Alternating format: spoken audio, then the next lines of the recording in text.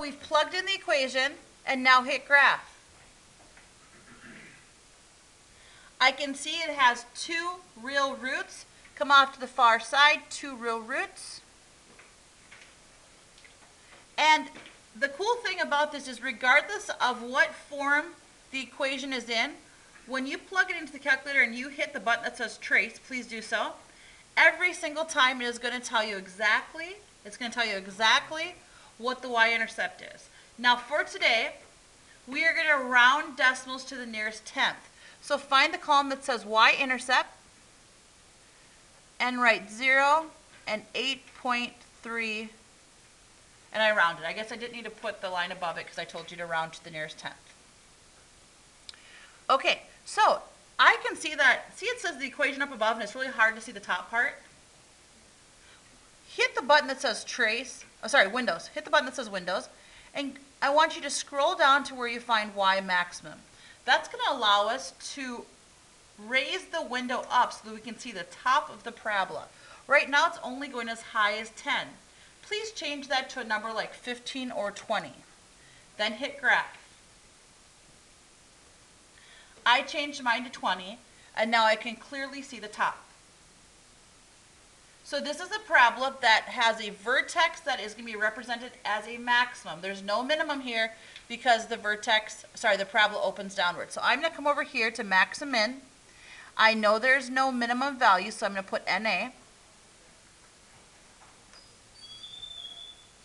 And now I'm going to find out what the actual vertex is. Now, the cool thing about this is it's in vertex form. So the vertex is -1, 9. So -1, 9. And for quadratic functions, whatever your x value is, that'll be the number we use when identifying the equation of the axis of symmetry. And we know that we have a maximum value at this turning point, or this vertex. The maximum value is your y. So your y value here is y equals 9. And now I need to identify the 2 real roots. This is continuously difficult for certain students. So I'm going to slow this part down. Everybody look up here, please. The calculator is going to give you directions, and here's where students get confused. So here I'm at this point right here. And if you're told to walk, pretend you're at this point. You're told to walk along this line, but you have to go to the left. If you're at this point and you're told to walk along this line, but you have to go to the left, would that mean I go up or I go down? And if you're at this point and you're told you have to stay along the line but walk to the right, you'd go? Okay, now it's different here. Look over here. You're at this point, pretend this is like a sidewalk, and you're told you have to walk to the left. Would you go up or down? Up. And if you're told to walk to the right, you're going to go?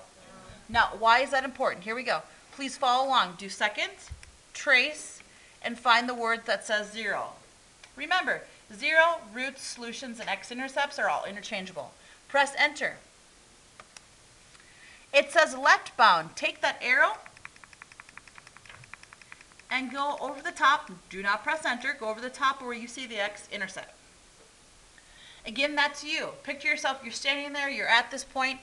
You have to follow along the sidewalk, but you're told to walk left. Again, do we go down or do we go up? So go slightly down. And now press enter. Now go back to the intersection point. And now you're told to go to the right of this point, but stay on the sidewalk. So you're going to go up. Press enter again. Now guess, go over the top of it and press enter. We will round to the nearest tenth. So one of the zeros, or x-intercepts, will be -4.70.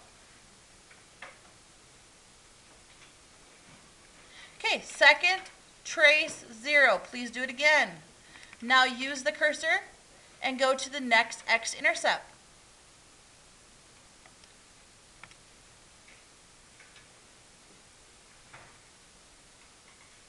When you're there, follow the instructions. You're here at this intersection point and it says you need to stay on the sidewalk, but you need to walk to the left. So in this case, I'm going to go up. Press enter. Then go back to where they intersect. Now follow the directions. Now it says right, so you're going to go down.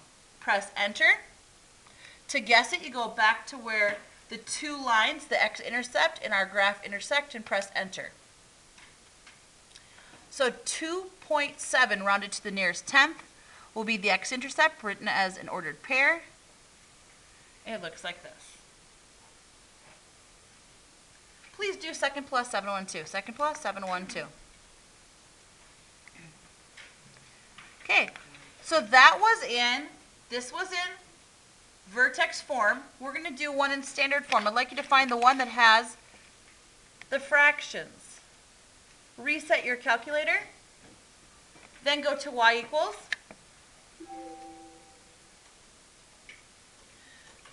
This is going to be written as a negative sign. So parenthesis, -1/2. Outside of the parenthesis will be x squared.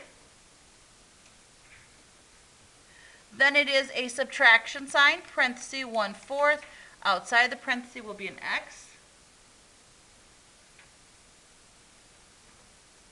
And a +2.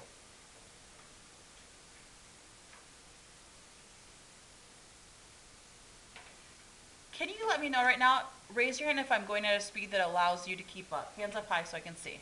I know I may not be able to keep, go slow enough for everybody, but I want to make sure I'm not leaving you behind. Okay, let's hit graph. So how many real x-intercepts do we have, or real roots? 2, so I go straight across to 2. Also, we have a high point here because it opens down, so I'm going to have a maximum but no minimum. So find minimum, NA. Please hit the word trace. Please hit the word trace. Immediately I can see that the y-intercept is 0, 2. Remember that in standard form, one of the advantages is identifying the y-intercept right away. So either with the calculator or simply looking, we could see the y-intercept is 0, 2. Okay, so I'm going to find that maximum point, the vertex, the maximum point. So to do that, grab your calculator and go second trace and go to maximum. Left bound means go left of where you think the highest point occurs. So anywhere to the left. Sometimes students go, well, how far do I go to the left? Just anywhere to the left of the highest point and press enter. Then go up and over the hill anywhere to the right of the highest point and press enter. And then to the very highest, and I'm going to guess where I think the highest occurs, and I press enter a last time. This is right here is going to be the ordered pair for the maximum, and I'm going to round to the nearest tenth. Now remember, just like your minimum had just a y value, the same thing will happen for maximum. So y equals, rounded to the nearest tenth, is 2.0. Your maximum value can also be used for your vertex. It's coming from the same point. So my vertex is rounded -0.2 and 2.0. And remember, your x value for the vertex with quadratic functions will always correspond to the equation for the axis of symmetry.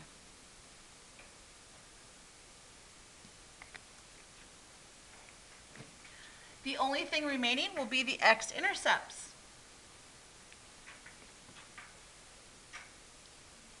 Please go second trace and 0. Again, as a reminder, 0 solutions. 0 solutions, I'm forgetting one of them. X-intercepts and roots are all interchangeable words. Press enter. Take the cursor and go over where you see the first x-intercept.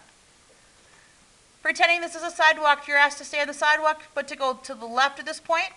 So I go somewhere below the x-intercept. Then go back to the intersection.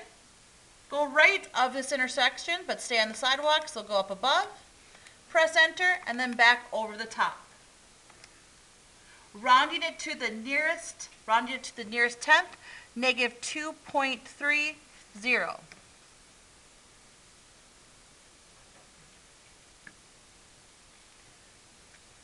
Do the same process again.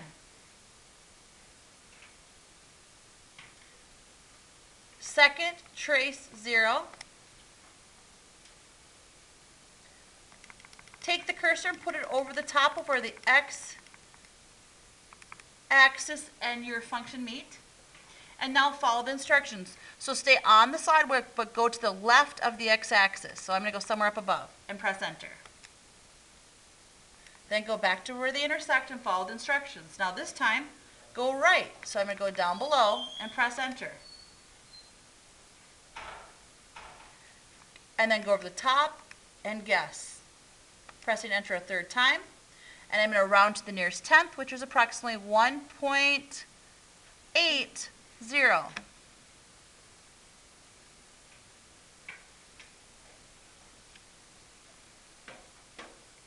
1 to 5, if speed is not a factor, how well are you understanding? 1 to 5. Hands up so I can see from where I am. It's okay to be a 1 or 2. Okay, we are going to find the first factored form. So go down below and find the first factored form. Then reset your calculator.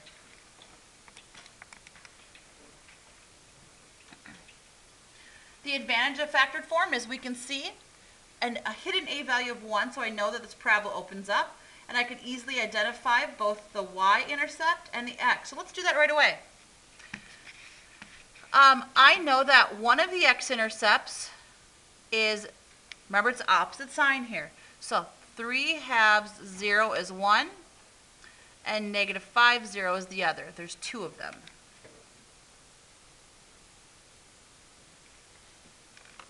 And I also can tell what the y-intercept is by multiplying these 3 numbers. So let's just clear the calculator and multiply those. 5 times negative 3 halves. Remember, the negative is below the 3. And there's a 1 out front that's hiding. But when you multiply it by 1, it's not going to change the value. So the y answer is negative 7.5.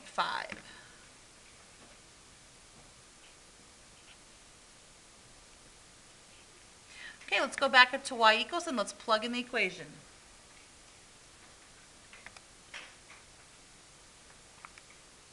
So x subtract, okay, now it's getting tricky here. Parentheses 3 divided by 2, and then end parentheses. So I've actually done 2 starting parentheses and 2 ending. And then x plus 5.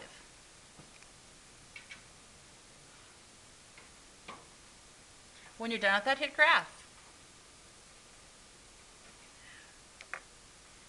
By a raise of hands, who already has this on the graphing calculator? Hands up so I can see. Okay. Do you agree we can't exactly see the vertex? So we need to lower this. Go to go to Windows and find the y value for a minimum. Negative 10 wasn't low enough for us to see it. So let's lower it to like negative 20. And when we get back from break, we'll talk about using the zoom feature to do this for us. But for now, we're going to just mess with the windows. So now I can see it. Okay, here we go. So let's find what this vertex is. Second, trace. I know it's a minimum value. The turning point of vertex is the lowest point, so hit minimum. And by the way, the first thing we see is the y-intercept, and we are correct. So go to the left of the lowest point, anywhere to the left, and press enter. Then use the cursor to go anywhere to the right of the lowest point and press enter. Then right over the top of the lowest point and press enter a third time. And I'm going to round to the nearest tenth. So negative 1.8 and negative 10.6. And as a reminder, for quadratic functions, your x value will always come from the x of the vertex. Done, done, done. Now, is this considered a maximum or a minimum? This is the minimum, so I go to the maximum and I write NA. And it's always y equals the value of the vertex, which is negative 10.6.